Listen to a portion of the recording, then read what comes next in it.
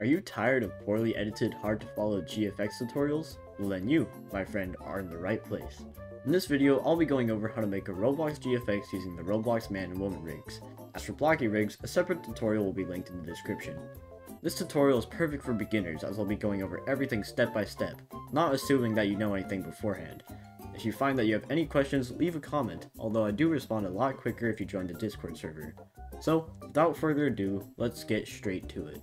First off, you want to have a few programs installed, that being Blender, the rigs of your choice, man or woman, and the Avatar Importer plugin by Already Pro. The Avatar Importer allows you to import your avatar directly into Roblox Studio. So, once you have all those installed, open up Roblox Studio. Now that you're in Roblox Studio, head over to the plugins area. Select Load Character and type in your avatar name. Make sure you have Spawn R6 and Spawn at Origin selected. Once you have your avatar spawned in, we're going to take a quick break from Roblox Studio. Head over to your desktop homepage and create a new folder. The name doesn't matter as long as you can recognize it. Now go into the folder and create a few subsections. We're going to do one for the head, one for the body, one for any other accessories you may have such as backpacks, skirts, shoulder pads, anything that does not go on your head. And then another folder for a prop. This is optional, and you can also have multiple props in the same GFX as long as you just create more folders.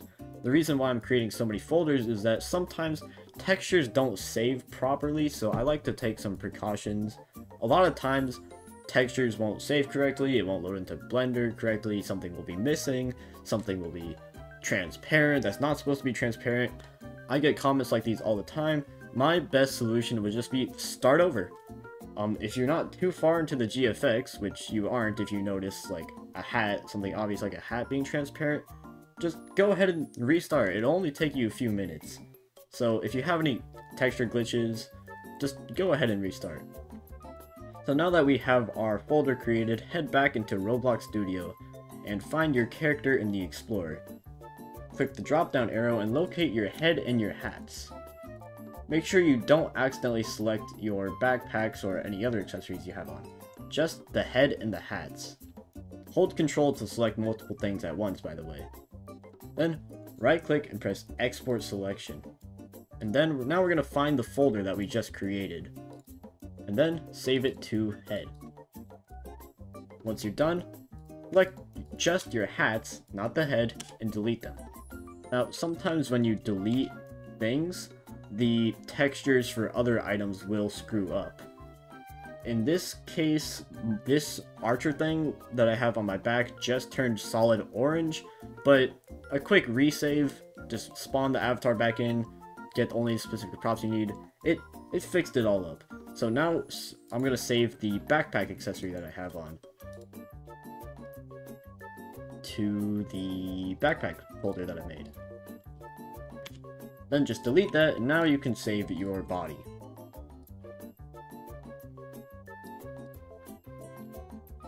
Okay, now we're done with our actual avatar, and you can find a prop that you want. Not all props will load into Blender correctly, so you might need to do a few resaves finding different props. If you don't like one, you might have to settle for another if it doesn't load into Blender correctly. For this tutorial, I'll just be using something simple, like a cup.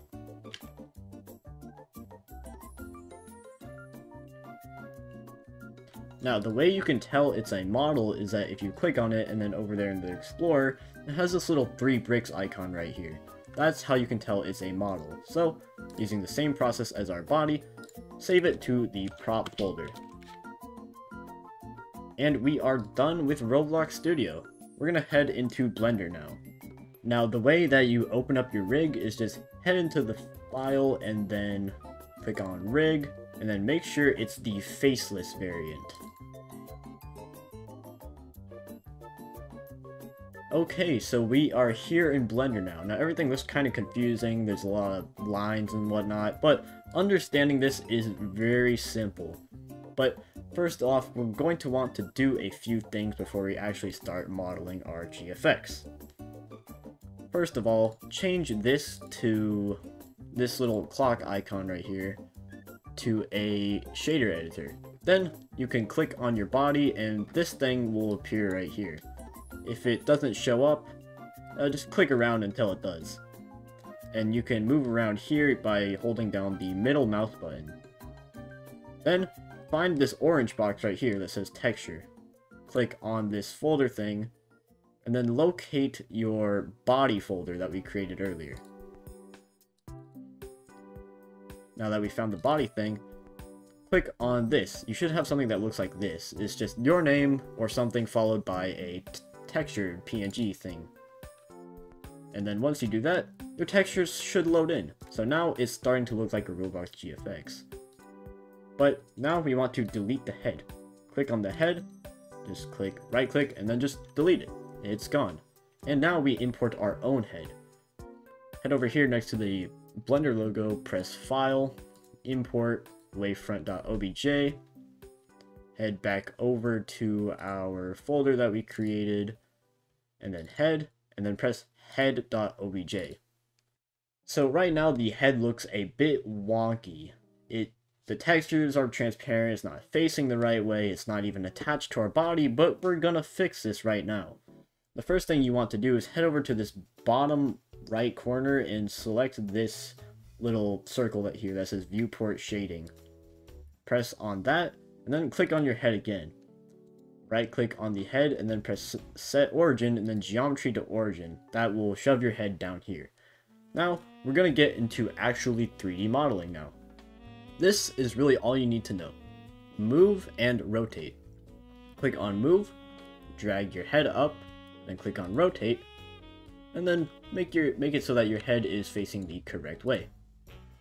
You can hold down your middle mouse button to look around, and you can use this hand right here to adjust your viewing angle. Now, if everything's kind of like glitching out right now and it's a little blurry, hard to see, what I like to do is I like to change between the different viewing modes. So sometimes I'll change to this one because it looks simpler. But in the end, you want to make sure that you are selecting this circle again. So make sure your head is positioned correctly onto the body. There. And now, what about our backpack accessory from earlier though? Same process. File, import wavefront.obj, find the folder, and import it. And then, just like our head, right click, set origin, geometry to origin, and then move it to the correct position. Nice. Our avatar is starting to look like a proper GFX now. Alright, so now we are actually going to start making our GFX look like a GFX. Make sure this is set to pose mode over here. And then once again, it's just move and rotate, move and rotate. Select on these rings near the joints and use the move and rotate tool to move it around. It's really simple once you get to learn it. So I'll just have this arm going up, I'll have him waving at the camera, and I'll have the head tilted this way, and just move it around. It's a really easy and simple system to learn. So I'll do a quick time lapse of me posing this thing and then cut back to rendering it.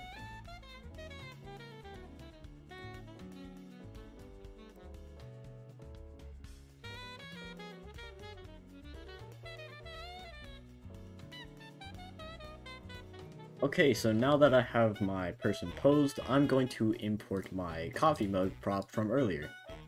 So just same process. Alright, now sometimes it'll appear like way over there or something. Just same process, set geometry to origin, and that's all you really need to know.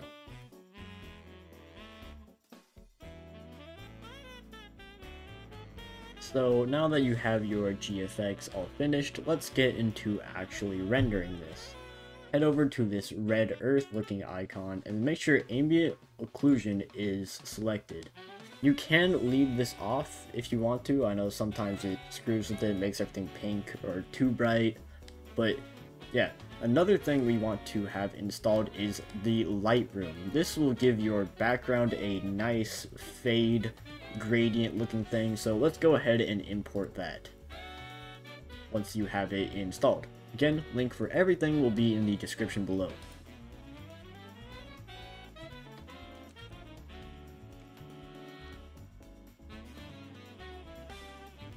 Alright, so this is Lightroom, some giant half panel backdrop looking thing. But let's say you don't like white.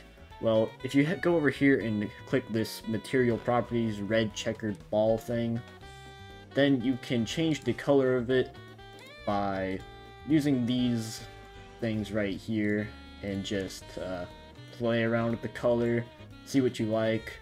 I'm gonna make mine this nice light blue.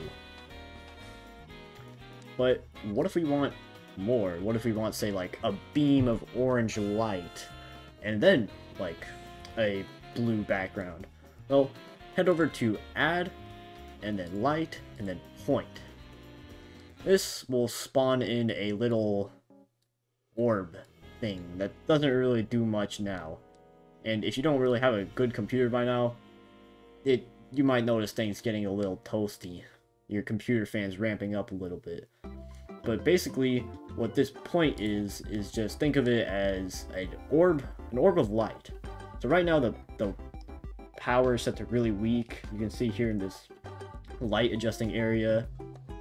So we're gonna change it to like nice orange beam. We'll up the power to like 1000.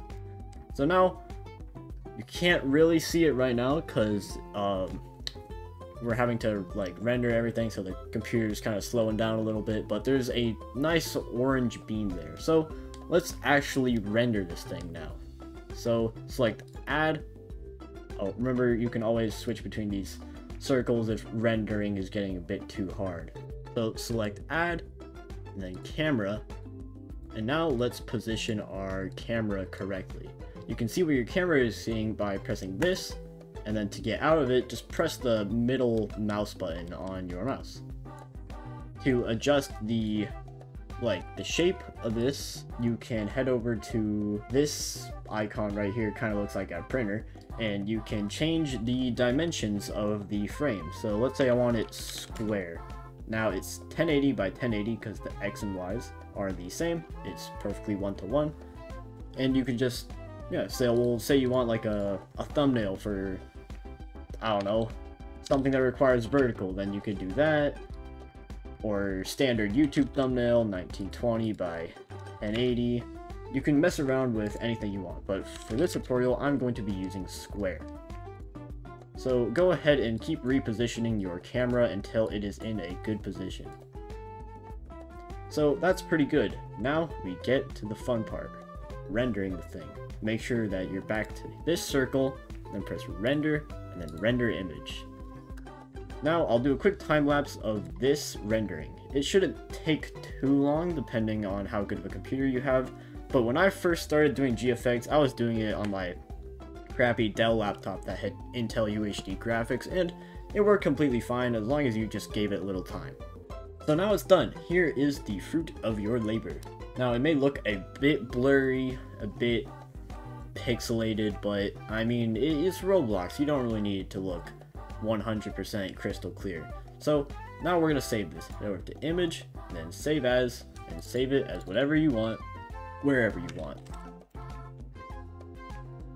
Alright, thank you all for watching. I hope this was clear to you. I know I'm not the best at narrating, doing these solo recordings, but I hope it was able to teach you how to do a GFX.